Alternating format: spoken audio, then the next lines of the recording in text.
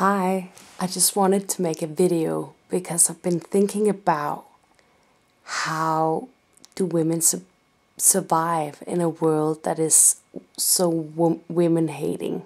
How do women survive in a woman hating world? And I want to apologize because I'm very, very tired. It's like early in the morning, I think. It's been the first day of the new year, so I've been getting up really, really late. And so in my mind, it's probably still like just quite early in the evening, but I'm still quite tired from yesterday, so I apologize. But it's something that's been on my mind for a while, and I think it's a really important topic. How do women survive in a women hating world? And I got a couple of suggestions to this, so here goes. I hope it can inspire. I think it's really important. Oops, I blew out the candle. It's so.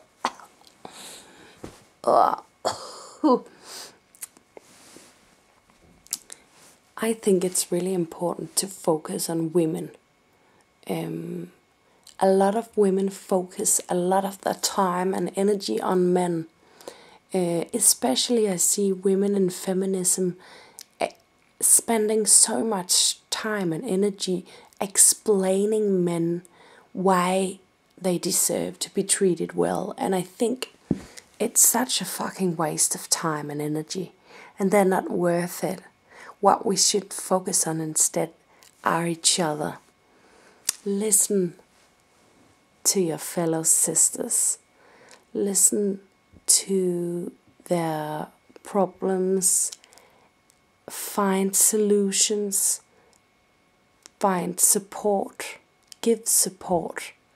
And don't be afraid if another woman has a problem that she wants to share with you. I experience a lot that some women feel uncomfortable with weakness because we've learned that as women we should be tough, we should be strong women. It's very taboo to be a weak woman. But, we go through so much shit that we can't always be strong. And I think that's really important. Be tolerant, be patient, be listening to the women in your life, because we have a tendency as women to focus a lot of time on the men in our lives, and you really see the difference, I think, between men and women and how they focus their time and what they value in life. Like, men will build their identity through what they love to do in life and through each other and the community they have together, and women will build their identity around their husband or their boyfriend a lot of the time. I'm not saying that goes for all women, and I'm not saying that's like that every time, but it's a tendency that I see a lot. So let's try and give each other the space to heal, and don't make it a taboo when a woman has something really painful that she wants to share with you. Be available to other women. Set boundaries. Have your boundaries. Accept other people's boundaries, but be available when it's due time. The second tip I want to give is surround yourself with people that lift you up. This is so important. Like, you can't survive in a women-hating culture if you surround yourself with people that look down on you or put you down all the time, or are being really sarcastic all of the time. Surround yourself with people that are authentic and aren't paranoid and respect your boundaries and you respect their boundaries and you have mutual respect for each other. And, you know, people who don't have a lot of distrust in you, I see that with a lot of people. They're so distrustive of other people, and sometimes I can't help but thinking that that must be because they themselves can't be trusted, because, you know, you always see the world through your own glasses, you know. But yeah, it's really important. Get the toxic people out of your lives. Like, they're not gonna change. And if something feels iffy, it most certainly is. That's something that I've really learned over the last couple of years, that if it feels iffy, if it doesn't feel right, if something feels a little bit, I'm not sure if this person is like this or like that,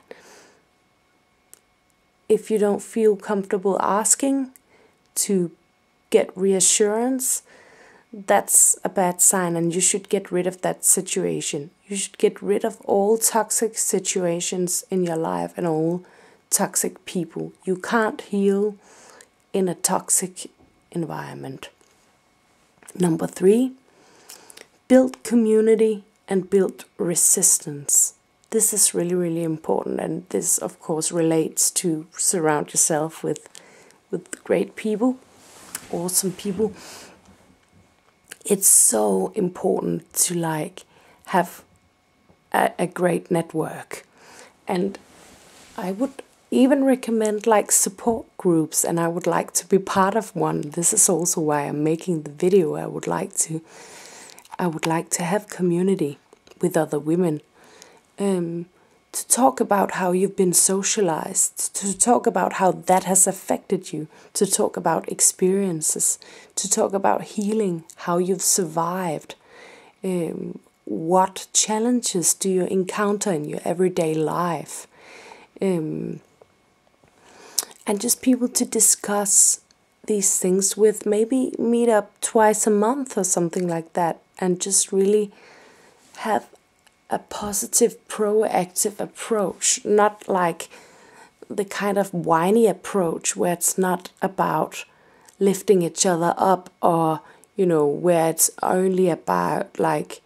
you know, being like, yeah, it's so bad, you know, but try to really find solutions, be critical of each other in a loving way, and always keep in mind how to move forward in situations. And resistance is also about talking about how we can go from here to there, you know. How can we create a better world? What kind of world do we want to live in?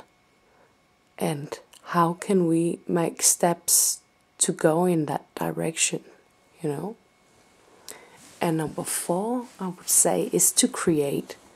Think about the last many hundreds of years where men have created everything. They basically created the culture that we have, and it hasn't really taken us very good places, has it? I think it's time for women to build their own. And this also again relates to the first point, because it's about how men value their time, and women have been historically having had the breeder role, you know, having to, you know, bring up the children and having to do housework and stuff. Now it's women's turn to really, you know, realize themselves. And if you're not a creative person, that doesn't matter, you know. You could do just things that make you happy, to, you know, things that make you should do, you know. And I know I'm very much, you know, in my obligation space a lot of the time, or I have been at least the last, you know, decade or so, because of education and activism and stuff. And I feel how I have kind of lost my identity in all that, spending my time doing things that I felt obligated to do, which is in many ways total bullshit, because if you go in the direction towards, things that you love in life, it will, I think, in many cases, show you the right way, the right path for you in your life, So yeah, I really hope that these 4 points could inspire you and at least make you think. What do you yourself think? Like, how can women survive in a women-hating world? Is it even a women-hating world? You could comment below, let me know. But yeah, focus on women. It's so important, because men have had the attention for so many hundreds of years now. It's time for women to focus on other women, focus on each other, focus on us, We have to build resistance, So yeah, good luck with that, and good luck to myself. It's a struggle for us all, but I think when we wish community with each other, that's what we can build, Try to understand each other, try to listen, Yes. Good night. I'm really tired. Have to sleep. Bye.